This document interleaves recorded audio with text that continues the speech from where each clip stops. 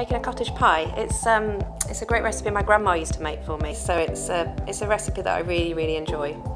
So I've just chopped the onions and the carrots into a real fine dice, and I'm going to add them to the hot oil. So I've just added in the garlic, and now I'm going to add in the minced beef. What I like to do at this stage is add 2 really big teaspoons of Branston pickle. This adds like a really nice depth of flavour to the mixture just before you put all the other ingredients in.